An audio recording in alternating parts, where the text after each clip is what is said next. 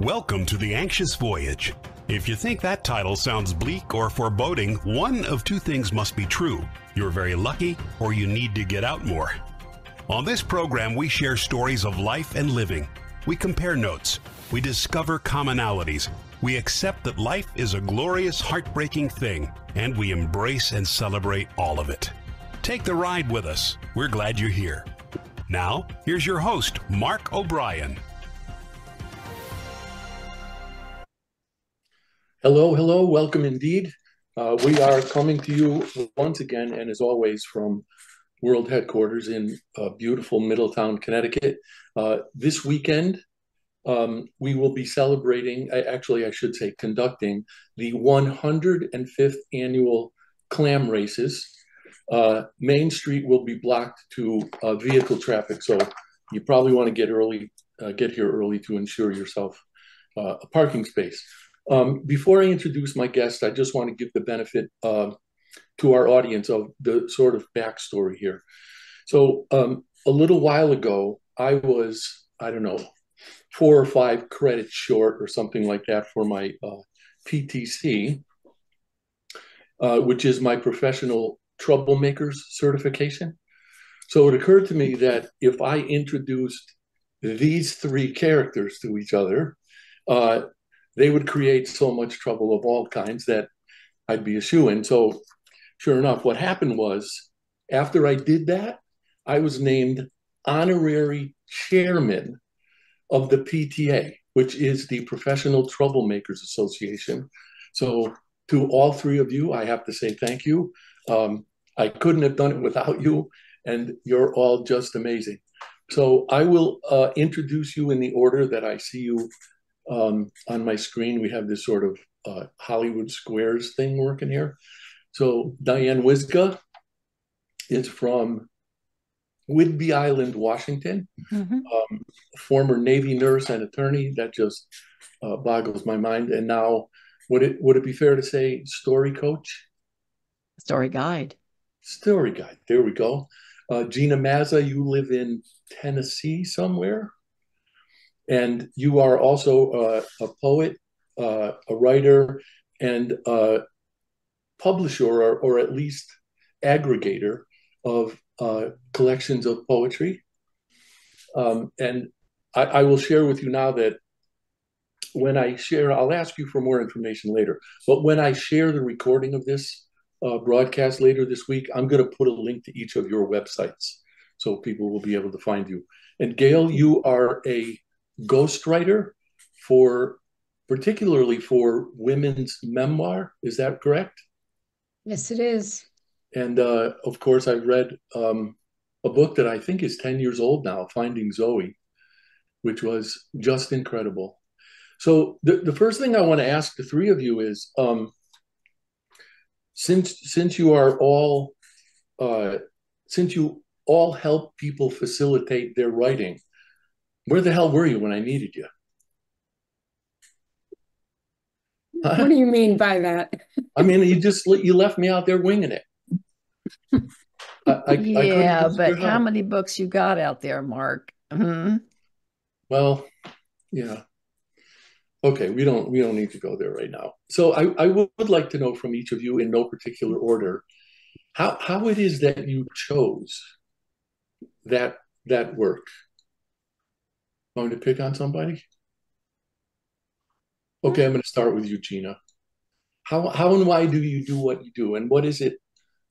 I'm going to guess it has to do with an affinity for language, and if it's not that, how and why is it that you do what you do? I do feel like it chose me really early on in my life, and you're right. I mean, it is an affinity for language. My favorite childhood book was the Webster Dictionary. I would create games for myself of, like, if I didn't know a word, I would put it on a rule line paper, of list of things, words to learn. I mean, I was very young, very, very young. I just have always loved the lyricism and language of writing words. And jump ahead to, my teenage years, I would say that the work that I do now was precipitated by, certain individuals in my life, whether they were, family or teachers or whatever, that kind of discouraged me from expressing myself creatively, not just with writing, but with dance. I was told, oh, you can't make a living at that, or get a real job, kind of thing. And so I think it really set the stage for my wanting to help other people who write or want to write overcome those voices that aren't their own and the voices in their head from society, from people that they know, or just in general, not feeling confident enough to tell their story, to help them through that and to get them to a place where they're able to freely create and feel really good about it and have fun with it. Mm. Gail, what brought you to the work you do? And forgive me if I seem at all distracted while you're talking, but I'm making notes here because this is already brilliant. So what is it that brought you to what you do, Gail? A lot of things. I always was good with words and was a writer. And when I was a teenager, I wrote poetry and songs and music and all that stuff. And I started my career as an advertising copywriter. I mean, the thought of writing a book it was not me, but I felt that I could earn a living writing ad copy. I always joke, I tell people I came out writing headlines. It was just something that was easy. It came through me, But it was really when I wrote my first book. It was a self-help book. And it was exactly what you talked about, Gina. It was about learning how to tell the difference between the voice of our heart, as opposed to the voices of that yakety yak, yak, yak. I realized that I had a book in me, excuse me, that I could not write.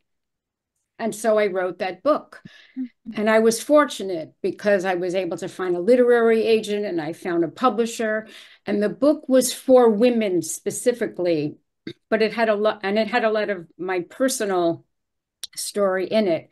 And so after that book came out, it was really a natural extension for me. I felt that I need to help women share their stories, but the thread is really the healing, because I was always drawn to my spirituality, and storytelling is so healing.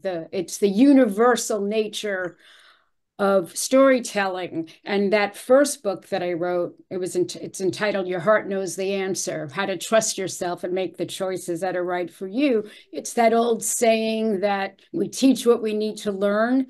And that was so completely what was happening for me. Like I really got into my own healing. It just like nothing was more important for me. And I think you all know me well enough that I'm still that way, And so that was really the extension after I wrote that book, that it was just like, I'm for women and I'm for healing.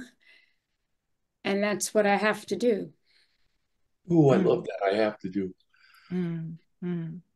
Diane, especially I suppose because you've been on the show before, I know a little bit about why you do what you do. But given the varied nature of your background, and I'm going to sort of steal an idea from Gina, what is it that called you to what you do?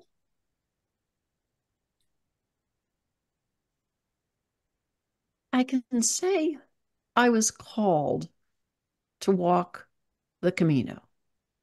I can say I was called to an outward bound 2-week adventure in the Rocky Mountains. I can say I was called to various events in my life, but I cannot say with the same clarity that I was called to this work. Now, that could be because it's whispering and I'm not listening, or it's still waiting for me to recognize what a calling to this work is. what I can tell you is that I came up at a time when children were supposed to be seen and not heard. And it's dumb because I can't imagine that there's any kid out there that doesn't want to be heard. And yet that notion was reinforced in churches and in schools and in communities. And the overall effect for children coming up, especially girl children, was not to have a voice because you're not supposed to. And I think we bought into it, or we were bought into it, or maybe we were sold into it. And so over time, the work that I did do, whether it was in nursing or business or law or story, had to do with voice, saying what you mean and meaning what you say. And so when I came to Whidbey, I was at a crossroads. So my litigation consulting practice of a dozen years had pretty much ended. There were a lot of changes in the litigation world. And here I had washed up on an island wondering, now what do I do? We have many, many, many artists on the island. And I thought, okay, let's figure out something that has to do with story, with a nod to the art of it as well as the science. And as I began to explore what that next chapter or epoch in my life was going to be like, I recognized that we're back to voice again. We're back to helping women say what they mean and mean what they say. And more importantly, helping them in their work be seen, heard, understood, and listened to. Because that fades, whether it's fifth grade, sixth grade, seventh grade, that notion of being seen and not heard is still there. It's still prevalent. So the work that I do, I think really does come down to that. If I wanted to resurrect my life, how did I go about doing that? And once I figured that out with the help of the world, then how can I help other women connect their narratives, amplify their voices, say what they mean and mean what they say? So I think I think it does circle around, and maybe that's a calling. All I know is this is who I am right now. That's it. Sorry to get all excited about that, but when you were talking about the things that you were called to or called to do, I was wondering, is there a difference? And I would like to know what all three of you think about this. Is there a difference between what we might take to be our calling and who we are? And I ask that in part because I, for one, feel much more like who I am today than I ever did. And I think I otherwise would have called writing my calling. But now I'm thinking, as a result of what you just said, maybe it's not. Maybe it's who I am. Maybe it's who I always was. What do any of you think about that? Maybe it's your writing that's the expression of your who. Mm-hmm. So when I work with women, I go back to Simon Sinek and say, yes, knowing what your why is important, but preceding your why is your who. So when we go back to do the archaeological dig on ourselves and looking through that past civilization, looking for those tips and clues and thoughts, little shards of pottery that are in the sand, the values and the beliefs that we had when we were 5 and 6 and 7, because things are pretty much formed by then. So it could be that the way in which we express our who, and say in your case, Mark, is by what we produce or create. So the calling with the cosmic contract that we signed might be the agreement to show up as your who and express your who in your particular way, which in your case, in part, is writing. Gina and Gail, I would still like to hear what you think about this, but I'm being partly facetious when I say this. Diane, I think we're on the verge of a Dr. Seuss book, because I wonder if the question should be, why are you your who? And I think I have an answer for that, but Gina, Gail, I would love to hear from you on the difference between, if there is one, your calling and who you are. I think a calling is, in my experience, it's something that won't let you rest. Like it won't be denied until you pay attention to it. And there's a propulsion towards it that isn't energetic necessarily. It can be effortless. It's like always there waiting to be received by you. Whereas the outside world is all about effort and productivity and pushing and striving and goal setting and all of that. Calling is just, just in its own graceful way, just sitting there waiting for you to acknowledge it and to run towards it in some way. So in my experience, what I do and who I am is one and the same. Mm-hmm. It's so interconnected and so interdependent that, and I feel like story is that way. Like story in general is the reason why it's so effective, is because it doesn't pick apart disparate parts of our beingness. It's able to, be large enough to hold the entirety of the essence of life, of existence, of what we do and who we are. And it shows the connections between all of that. That's why sometimes, thinking about the more left brain, right brain, like the scientific side of things, where science perhaps is trying to differentiate and extrapolate out certain things in life and kind of feed it back to us as like, yes, this is how it is. Well, yes, maybe in that piece of reality, that's how it is. But when you connect it to the entire organism, right? It may not be the story that we're telling about it in the scientific community. So, not sure that everyone experiences their calling in that way, but I certainly have. It's the thing that just kept speaking to me, like, yeah, this is who you are. And like Gail, I didn't start out as a full-time author, journalist, writer. Mm-hmm. I went the corporate route as well, because again, I was told that story that, you have to have a real career. And so I spent a number of years, over a decade, in, just employee positions in marketing and PR and media and so forth. And don't regret that, of course. But at some point, and it was for me, after I had my two children, it was like my inner self said to myself, you need to get real now. You really need to step into who you're really meant to be in your work.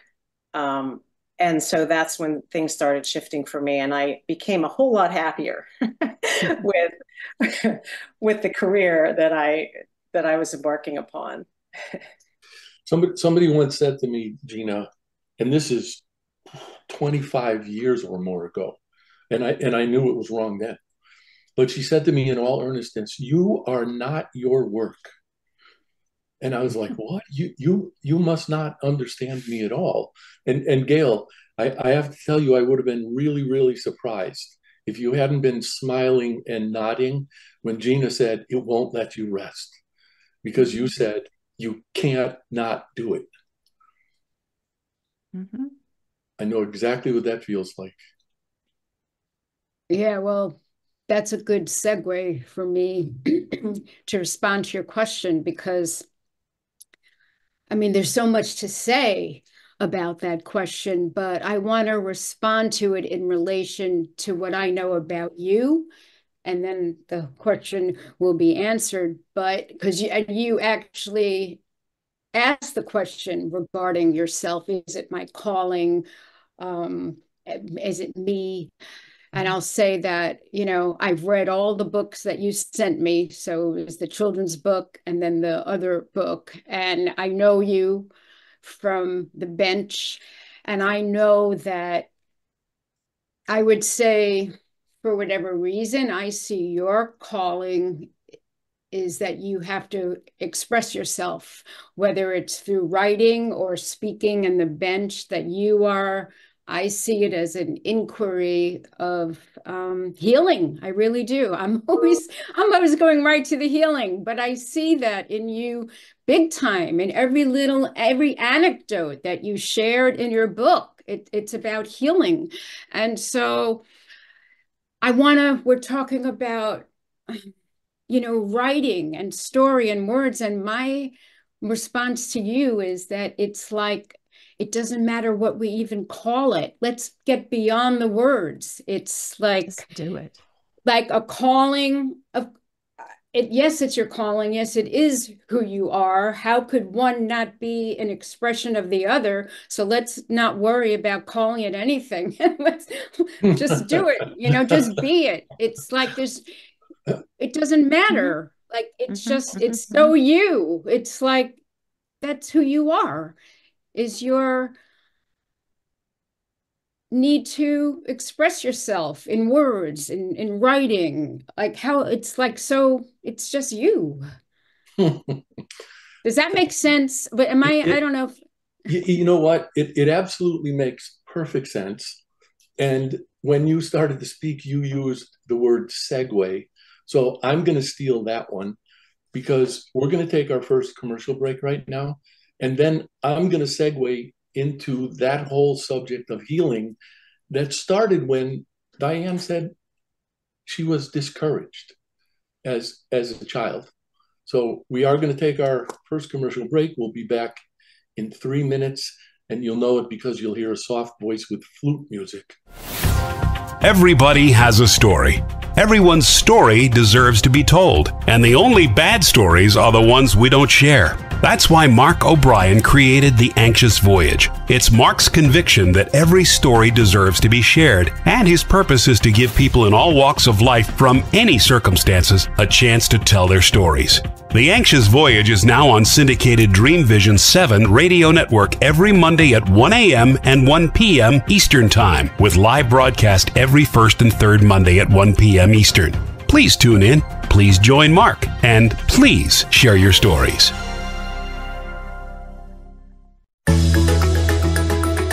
Ever wonder what it's like to have your own radio show? Well, wonder no longer, because you can dip into the radio airwaves by being host for the day on syndicated Dream Vision 7 radio network. It's a fabulous way to get your radio feet wet. It's an opportunity to market your business, modality, or book. Have a guest, mention a sponsor, and take callers. Or you may want to facilitate a lesson by going solo. It's up to you. Listeners can be online, mobile, in cars with Bluetooth, or listen through Amazon's Echo by asking, Alexa, play Dream Vision 7 Radio Network. For more details, go to dreamvision7radio.com and click on Host for the Day.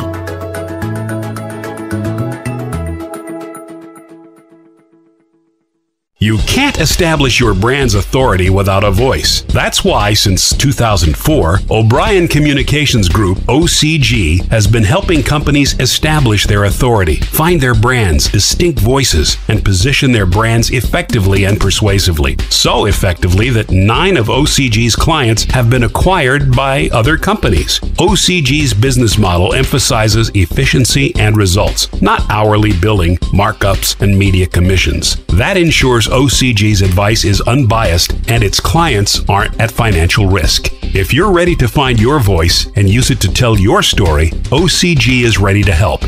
You can find O'Brien Communications Group on the web at o'briencg.com. That's OBRIENCG.com, or call 860-944-9022. Calling all authors. Have you been considering an audiobook? Well, look no further. Come take advantage of Dream Vision 7 Radio Network's unique in-house audiobook production, which includes benefits and bonuses from our radio station. Let our knowledgeable staff guide you to create the audiobook you've always dreamed of without breaking the bank. Check out our full one-stop service from A to Z, including the ACX process. Schedule a free consultation by calling 508-226-1723. That's 508-226-1723. Or go to dreamvision7radio.com. This is Dream Vision 7 Radio Network, uniting mankind with universal love. Our shows are created from the heart, bringing each listener to a place of divine enlightenment. Breathe, relax, and enjoy. Let life flow. Welcome back, everyone. I'm glad everyone is still here. Before we officially get into this segment, I just wanted to share something that you prompted me to remember, Gail. So, Gail, you made reference to the bench. The bench refers to the friendship bench, which is something that we typically participate in every Thursday morning at 11:30. There's a wonderful gentleman from Great Britain named Roger Martin. And on one of the benches, he was relating a story in which someone in his family said to him, "May I ask you a question?" And he said, "Yes, the answer is love. What's the question?" And I thought of it because, number one, he's right. And number two, because you reminded me, Gail, that you always equate healing and love. And I think that's a beautiful connection. It's not one that I would have made without you, actually. So as we come into the segment, I just want to share this. And Gail, I know you know that this says, this book is dedicated to every child who ever had a doubt. And you've also revealed here on the show, that's me. But I want to go back to what Diane said earlier about children should be seen and not heard, and we were typically discouraged. The first question that occurred to me when you said that, Diane, was, why does that happen? And I remember, and I would like to know if you do too, I remember very distinctly knowing, understanding that the lion's share, not all, but the lion's share of adults in my life had no appreciation for my intelligence as a child. Why is that?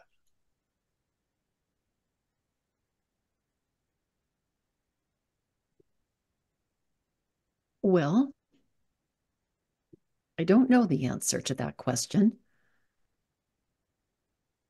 But what I would offer is perhaps those big humans didn't have the opportunity as little humans to express. And so what we have is an ongoing situation of a lack.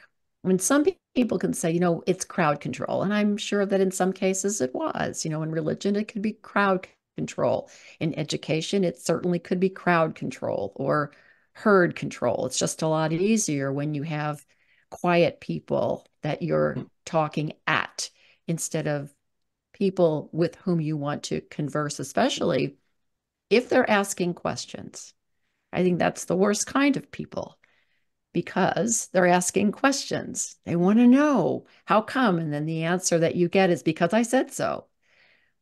My thought is that, so Thich Nhat Hanh, in whose footsteps I follow, always taught to have compassion for your parents, for your ancestors, if they didn't have access to the teachings, the Buddhist teachings of compassion and harmony and love and etc.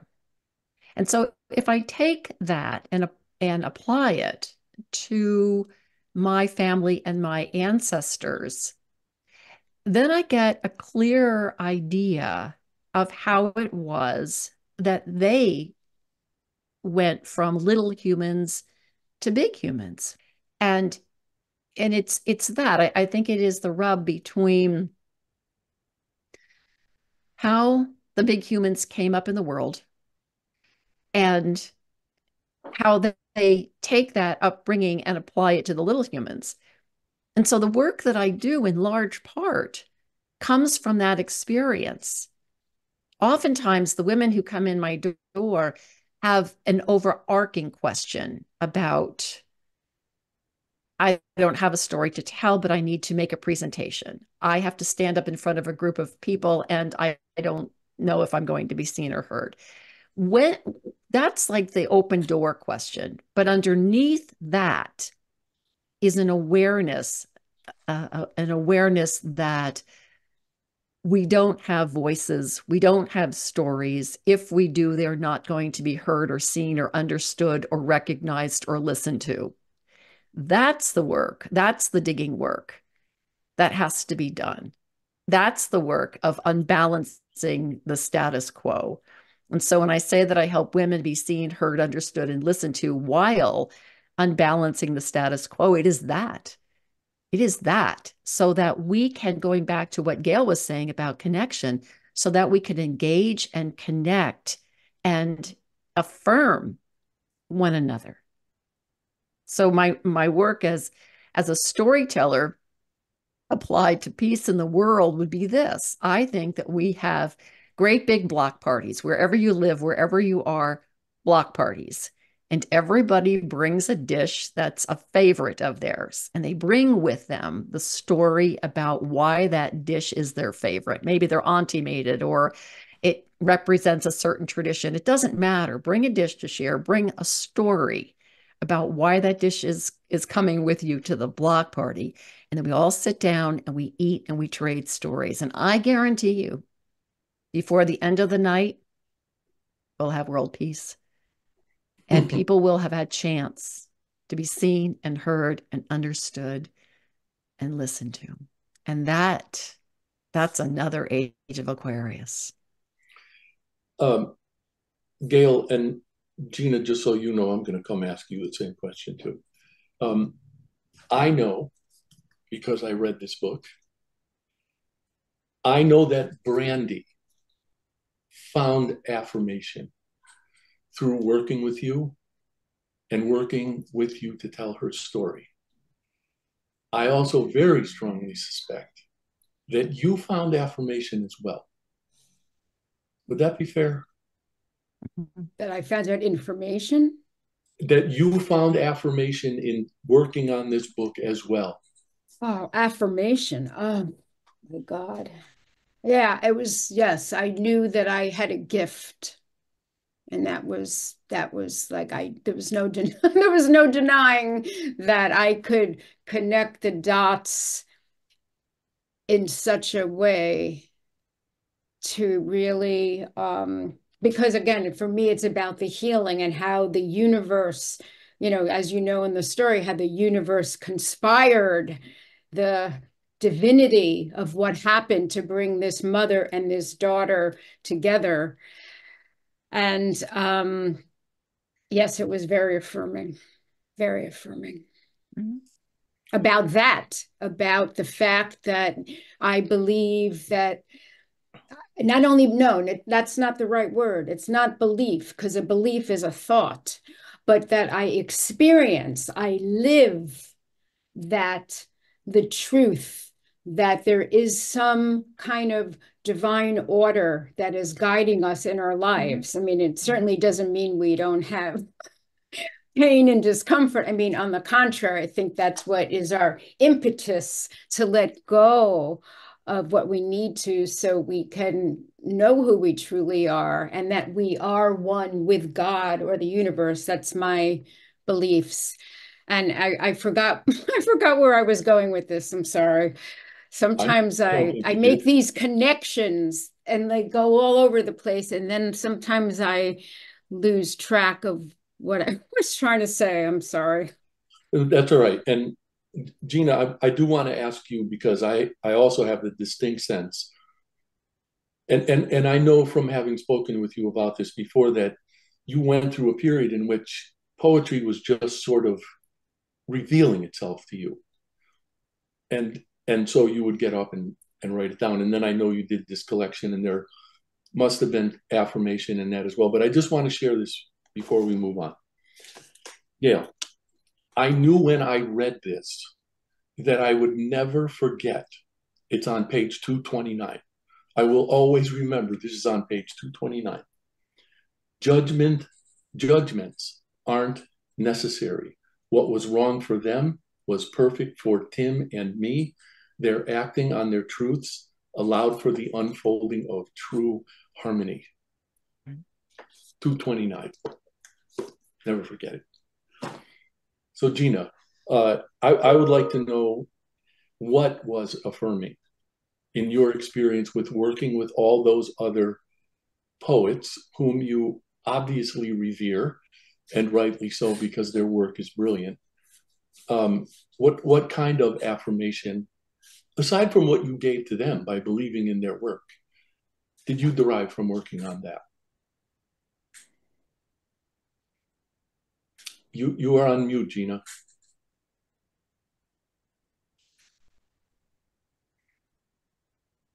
How did I get muted?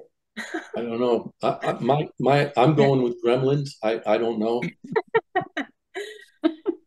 So I'd love to answer that question, and also answer the previous question that you had asked about why does this happen? Why are we discouraged when we're young? And I think it's a multi-pronged answer and a really important question to ask. And we're not going to solve that on today's call, but it is definitely societal. It's definitely cultural. It's definitely generational.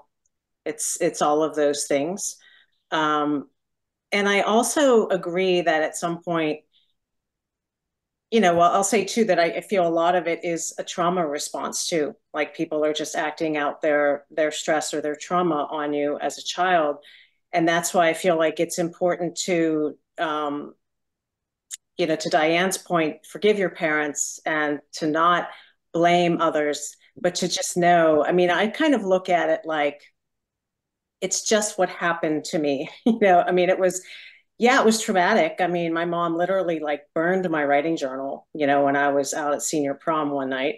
And things like that happened, but it's just what happened. And that's the way that I tend to look at that, as well as other traumas that have happened in my life, because like none of us get out unscathed, and we're not here to get out unscathed. We're here to have all of life happen to us. Right. So, the sooner we can get beyond that place of I was wounded, and we can get into the healing of the wounding and get on with it, then I think that the better off we are. And again, I think a lot of this weight that's put on children is because the adults aren't resolved yet in themselves, and so they just, transpose that on to the kids. So the more we can work on our own inner healing and our own self-realization, the better off everybody will be, especially those who become parents and have kids,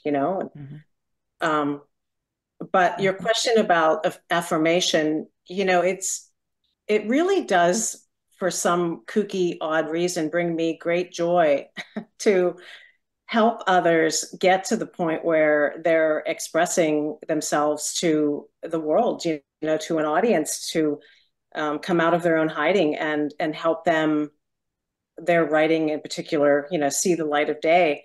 And so when this intuition came to me about partnering with other poets and collaborating and co-creating this book together, which is called Essential Astonishments, it really, I have to say, again, oddly, it was the impetus that got me excited about actually writing the book and having it go through the publication process.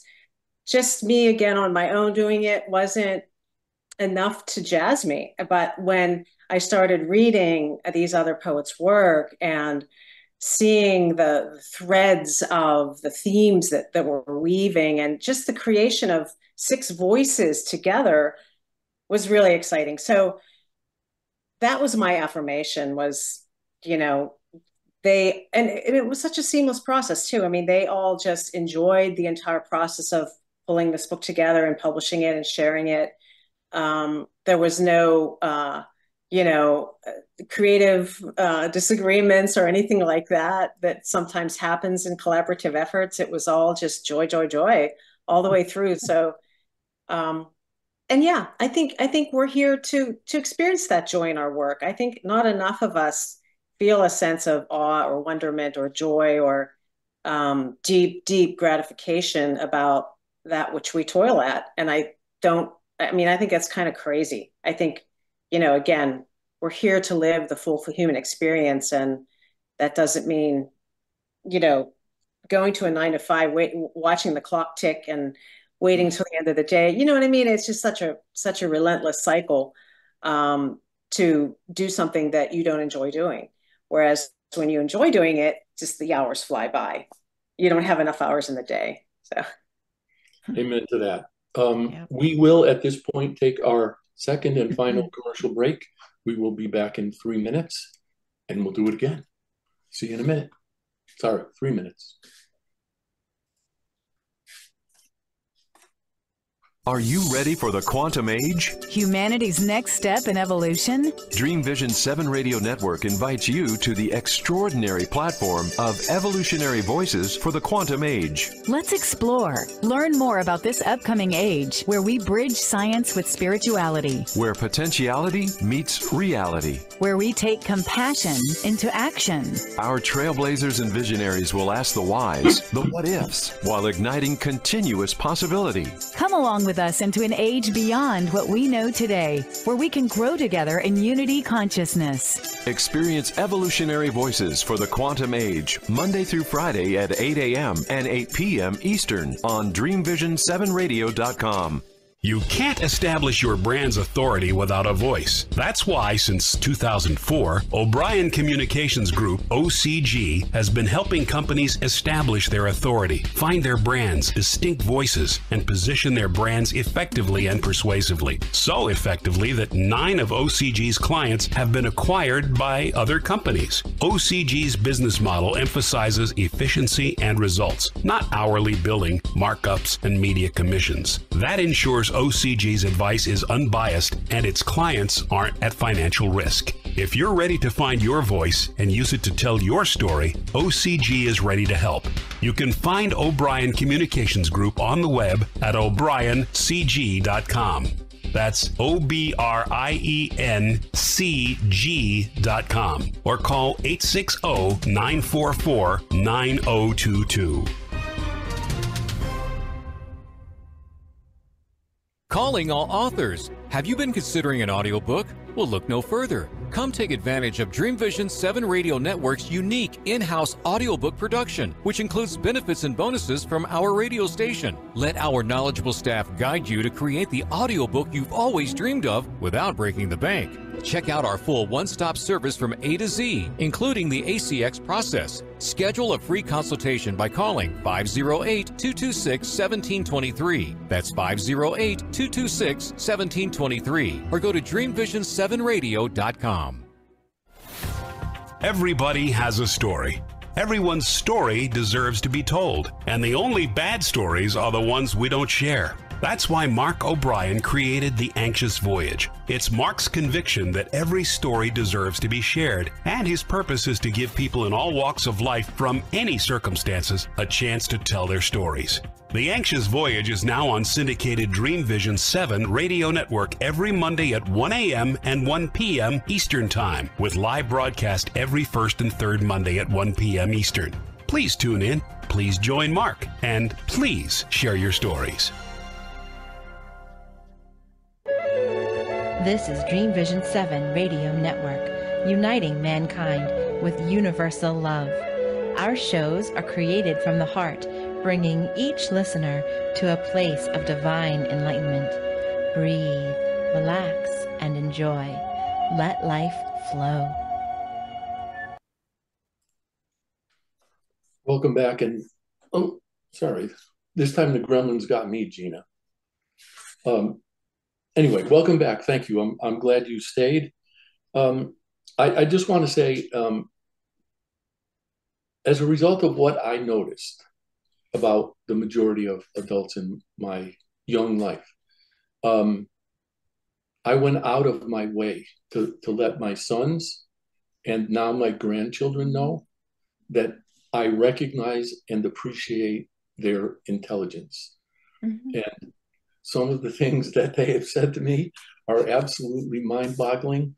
I can't imagine how they know what they know at their young ages, and to deprive them of appreciation for that just strikes me as completely wrongheaded. I do want to jump back to something that you said earlier, Diane, and then Gina, you said something that I at least connected with what Diane said.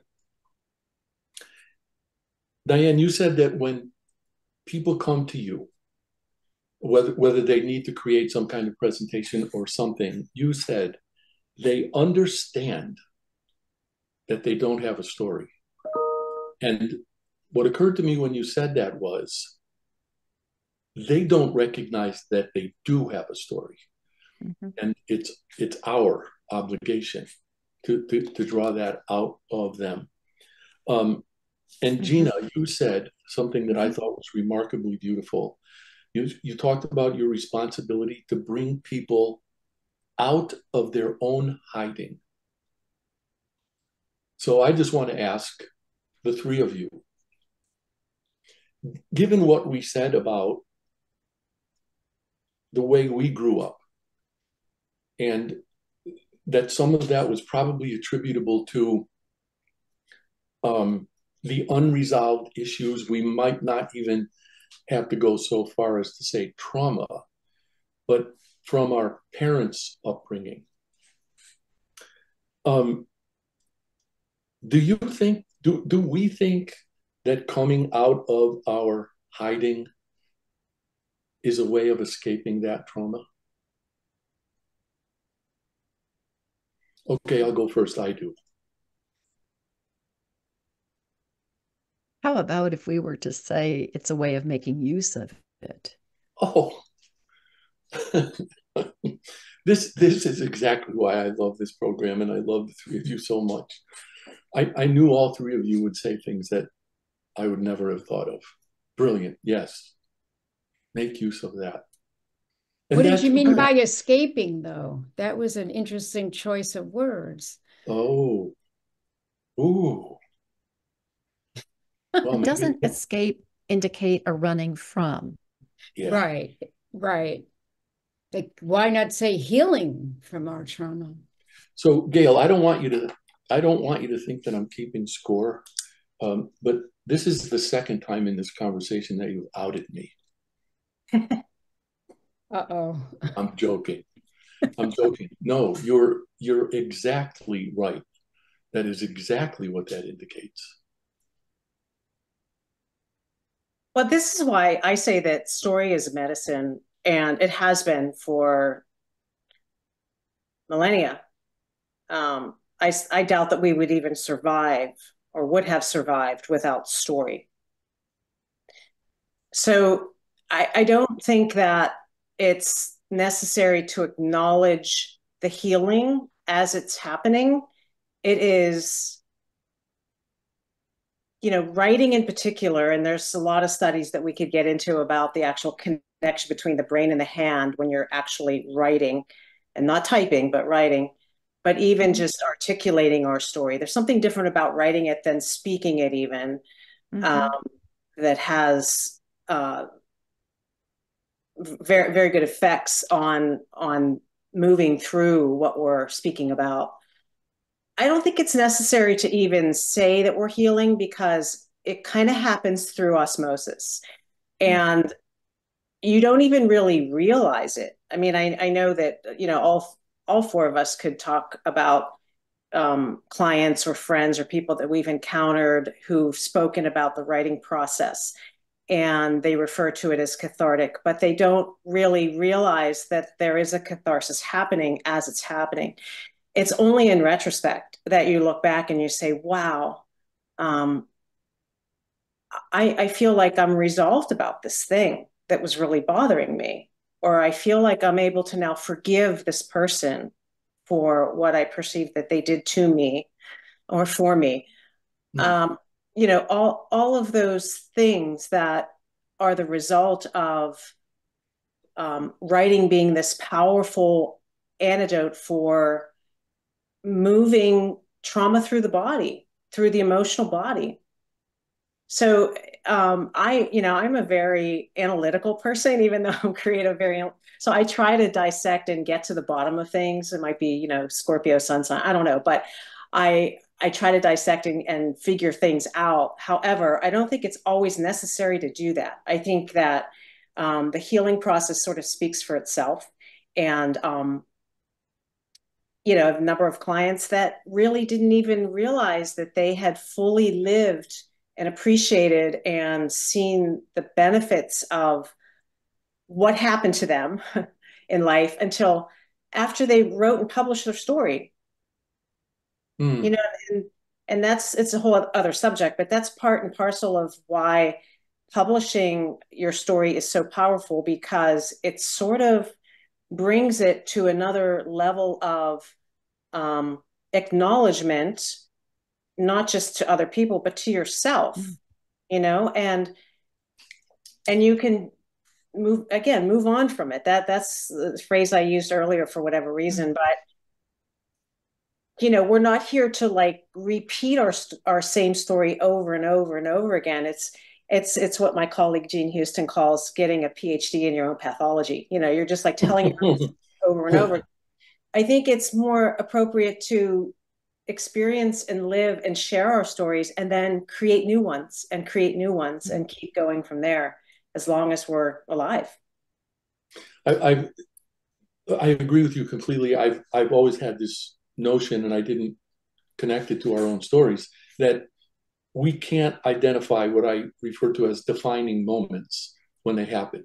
Oh, no, that's not how it works at all. It's always retrospective. So, Gail, Diane, anything to share on that? I'd love to. Go ahead. Yeah, go on, Gail. Thanks. Yes, I wanted to add the other perspective that when you read somebody else's story, that right there is that healing as well, because it's like we're all here wanting the same thing. I've said this before, we're all come here wanting to love, to feel love, to love others, to have others love us, and to love our own selves. We're all the same, and story connects us in that way, because we all have our unique experiences that we go through, our unique traumas.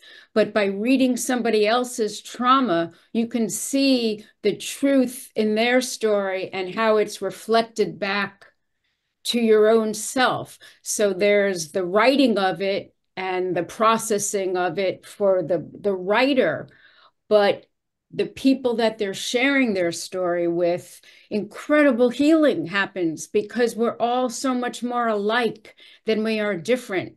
And that's the universal nature of the healing, universality of it. We all want the same thing. Diane, and story is that link. Read. Diane? One of the reasons we invite people to a marriage ceremony is so that they can be witness. And oftentimes, whoever is conducting that ceremony will invoke the witnesses and say, because this marriage is taking place in front of you and you are witnessing the vows between these two people, it's a way of cementing it, if you will. What hasn't been said, but I believe has been inferred over this time in our conversation, is that invariably there is a witness to the story. Gail will be witnessing someone's memoir. Gina will be witnessing someone's poetry. Mark, you'll be witnessing when you get children to tell stories. And it's the power of the witness that says, or witnesses that says, this happened. this happened this way. We hear what you're saying. We see you. We understand you. We are listening to you. So the role of the witness, I believe, is what brings that story to life, so that the storyteller will end up saying, I didn't realize I had these words. I didn't realize this. Yes. So we are midwifing this work out of the various people with whom we work, so that their words can be witnessed and then can become part of the collective story. Because like C.S. Lewis says, what, you too? I thought I was the only one. You're not. You're not. So Your I don't, story is. Have I mentioned page 229 yet? Yes. It's the notion of that universal harmony. And it's in revealing that we all do realize how alike we are, and how much we actually share. And I also want to add that, you know, each of us made reference to, I'm going to have to use the word trauma again, sorry, but, you know, individual traumas in our lives. But the idea that those traumas are unique only to us is absolutely ridiculous. So I can't remember exactly the word you used, Diane, when you contrasted it against escaping, but you're exactly right. Did you say use it? I'd say composting it. Our Ooh. lives are compost. So we've got orange peels and coffee grounds and breadcrumbs and all that stuff, and we throw it out in the backyard if we're lucky enough, or in a jar under our sink, and it in time becomes fertilizer. And as Thich Nhat Hanh says, no mud, no lotus. You can't grow a lotus on marble. You have to grow it in mud.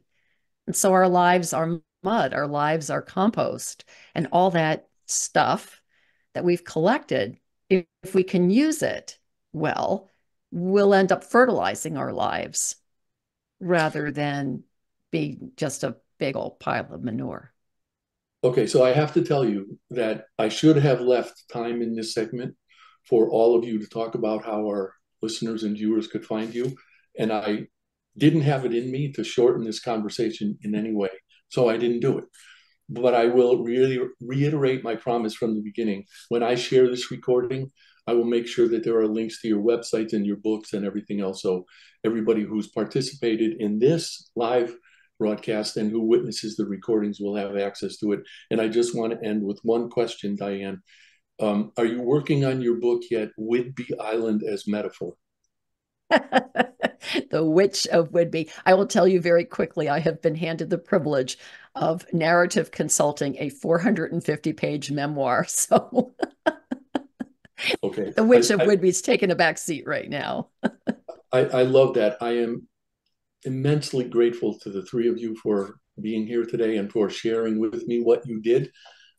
Please don't be threatened if I invite the three of you to come back. I would dearly love to do that. And in the meantime, to everyone else who joined us today, I will be back on July 1st with Paula Parker and Nick Sternberg. See you then. Thank you for tuning into The Anxious Voyage, the program dedicated to sharing stories, helping people, and celebrating life. You can see and listen to The Anxious Voyage on syndicated Dream Vision 7 radio network every Monday at 1 a.m. and 1 p.m. Eastern Time, with live broadcast every first and third Monday at 1 p.m. Eastern. If you have a story to tell, or if you know someone who does, please email the host, Mark O'Brien, at mark@o'briencg.com. In the meantime, please remember, the only bad stories are the ones we don't share.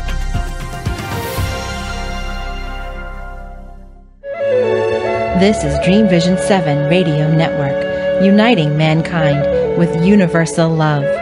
Our shows are created from the heart, bringing each listener to a place of divine enlightenment. Breathe, relax, and enjoy. Let life flow.